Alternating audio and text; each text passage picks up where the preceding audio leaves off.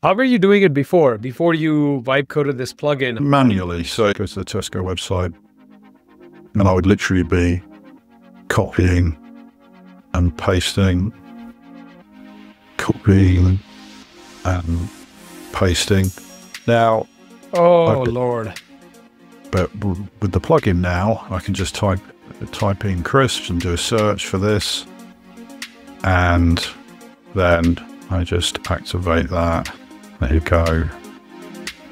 And it starts going through, filling all that information. How long did it take you to build out the plugin, roughly? The first version of the plugin was maybe an afternoon or two, once I'd got the interfacing with the API.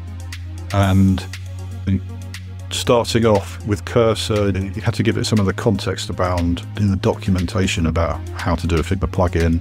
Recently, since Figma MCP's come out and things like that, I've actually created a new version of the plugin where the UI is looking a lot nicer, effectively, and so I can really it's much more on brand. What was your process in Cursor when it came to like saving your progress or like creating versions and stuff? I've learned from painful mistakes where I've... Hey folks, welcome to Sneak Peek. Today with me, I have the rockstar designer Rob from the Tesco design team, who's gonna show us how to use Cursor to Vibe Code Figma plugins to accelerate and speed up your design workflow. Rob, super stoked to have you on here, mate. Thank you, Johnny. Hello, everybody. Nice to be here.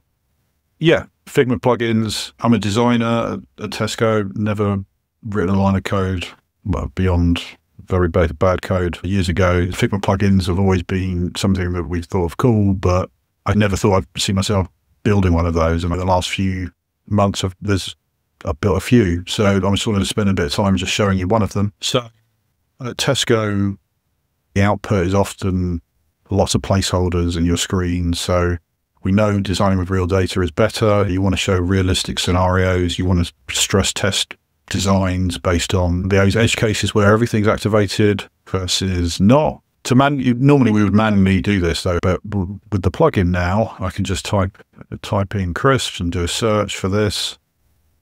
And then I just activate that. There you go. And it starts going through, filling all that information. Can you add Cadbury, what is it, Flake? There's another one, Flake, and there's another one of Cadbury, I forgot. But it's a Cadbury one, but it's only available in the UK. It's not available in the US, and I tried it, and it was so freaking good, man. Twirl, yes, that's the one I'm looking for. Oh my God, man. Your favorite chocolate? Yes. I mean, it's Halloween, obviously, so we're going to have lots of them. All the different, you got orange ones. Yeah. And so it's pulling in, it's pulling in the name, it's pulling in the image, it's pulling it's pulling in price, the price per unit, and things like that. And yeah, showing all the promotions. So this has been a massive game changer for us. And you know what it also does is it supports different tiles. So well, what we call product cards. So it's looking for layer names effectively. So I can come in here and I can search for jeans. So we don't just sell groceries, but we've got clothing and things like that. So I can come in here and do that.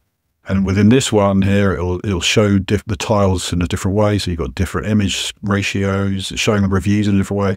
It shows the colors. It increased the height of the cards because obviously and it's using auto layout and things like that. It knows when to activate show and hide layers depending on whether that data is returned. And then normally I would then just with these particular tiles, you just adjust them to make it look nice. Yeah, and then the other use case we've got is for people when we're looking at baskets and orders, you want to have a load of other products. So if I click on this button here, it generates a random grocery list, which is basically doing 10, 15 searches and just picking products from those random searches. So you've got coffee, beef, soup, etc. And then I can fill that and show like a realistic basket. So it comes through. Wow. So with this plugin, like you never need to have lorem ipsum, or just placeholder text and images.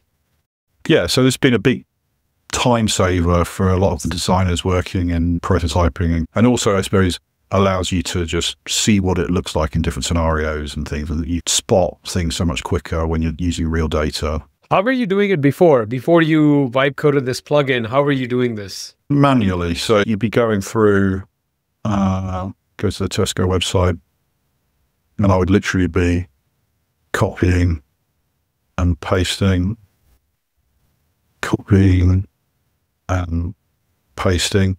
Now, oh Lord, I've got to say though, the actual idea for this wasn't the first version of this plugin. I've got to give a shout out to my colleagues Alex and Karen, who created an earlier version of this, which kind of gave me the idea. So this version is sped up the process a lot. So if I go here, crisps, pulls in the data here, and here I need to select the layer and then click on the image. So click on the thing, select the layer, replace the title. So this was a massive kind of time saver for us, but I suppose it got me and the team thinking, okay, that's great, but we know that we're going to be producing lots of lists, so how can it just generate the entire list for us? So I then took it upon myself to see if I could create a version of this, A, just to test whether I could do it, and B, had some kind of other things we wanted to explore. But yeah, the work that they did was invaluable on the idea and also just getting it started. And Alex was a real help in getting me to understand how to actually interface with the API. So this is all using Tesco's APIs. So yeah, so shall I flip over to Cursor? Yeah, how long did it take you to build out the plugin, roughly? The first version of the plugin was maybe an afternoon or two. Okay, just through, once I'd got the interfacing with the API, and there was a few, you know, I suppose, can't really go back and show you in this history, but, you know, starting off with Cursor, you had to give it some of the context abound in the documentation about how to do a Figma plugin. It knew a lot already, but there were some things that it fell over on terms of like certain TypeScript and things like that. And you had to kind of teach it that. But yeah, beyond that, it was pretty quick in terms of the functionality. But because this was a tool for designers as well, I really wanted to try and make it look as nice as possible. But this is pre-Figma MCP. So a lot of the styling of the actual plugin was done by hand. So a lot of looking in the dev tool. So for instance, I can even see there's something going wrong with this little icon here. So I think it's an SVG. So I'd be coming in here and selecting divs and things like that, trying to work out what was going in the code in this panel, trying to make head understand the code here, then flipping back to Cursor. Obviously you use the console a lot to understand what's going on as well, like errors and things like that. So there's still quite a lot of debugging, a lot of copying and pasting of errors back and forth. Because the plugin works within Figma, it's a little bit harder for Cursor to see what's going on and things like that. But yeah, it was able to do a lot in quite a short period of time. But then in Cursor, I think you said I cannot show you earlier, but then in the left side, you see the graph of it. Can you not revert back to an earlier version and stuff? Yeah, I could do. Yeah, I suppose. So let me see if I get. Don't want to bore shift. Well, but. What if you created a branch of it from that version so it doesn't revert to it? But yeah, sure. Creating a branch would have been a better or like a safer option. It's fine. I'm not gonna. You're not gonna push the changes here. Exactly. So this is the thing. Like the more designers start using Cursor, they have to get familiar with the engineering syntax, commit, git. Yeah. So now we find back to Figma. And how I just need to, from the development version of that. So it's got a different tab, an additional tab there. Oh, I see. So this is the old. Yeah, this is the older version you reverted back to. Yeah, exactly. Yeah. And in this one, I was looking to beyond just products. I was thinking, could it actually pull in the different kind of content we have on certain pages. So this is like the clothing page. It was pretty buggy, so I basically removed it because ultimately I don't think many people were going to be using that.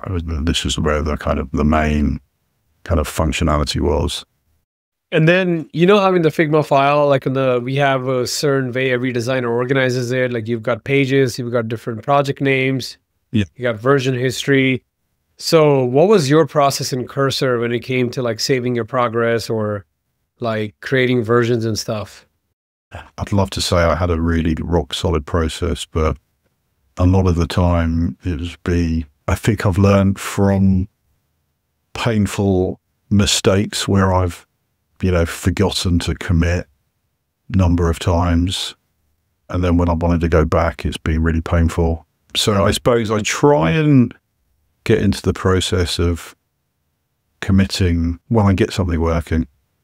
So when I get the thing, whatever feature or UI element that is tweaking, once I'm happy with that, I'll do a quick commit.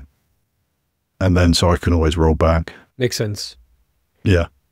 So just going through this exercise was a really huge learning opportunity. And recently, since Figma MCP's come out and things like that, I've actually created a new version of the plugin where it's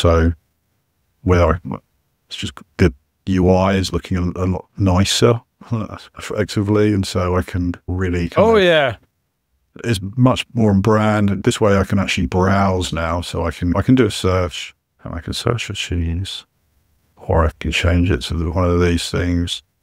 And then but alternatively, you can browse as well. It's actually, I just want to get some treats and snacks.